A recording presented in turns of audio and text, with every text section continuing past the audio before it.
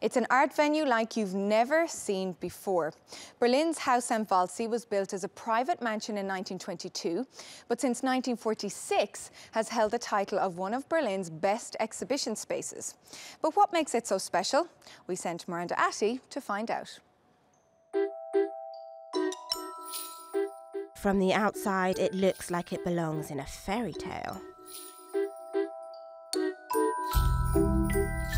This is Haus am Waldsee. Under director Katja Blomberg, it's become known as a platform for Berlin artists. Well, it's a little bit the little Louisiana from Berlin. So it's a little bit outside, it's green, it's a nice area here, and the people come and they stay for a couple of hours. And so as I'm now making the program since 12 years, I invite very well-known artists who are living and working in Berlin only, so this is my concept. I think we are very rich of having very interesting artists from all over the world, of course. And so I do more one-man shows or one-woman shows more than group shows. I think the people, they can get into an oeuvre much more than just looking at a commercial galleries. During my visit, photographer Julian Roder's work is on display. While the exhibitions may be constantly changing, the venue remains consistent. It's full of light and has plenty of space and peace.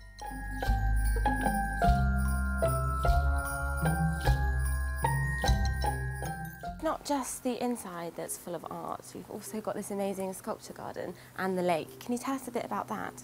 Yeah, as Berlin has such a rich and outstanding art scene, of course I can find easily very, very interesting and well-known artists.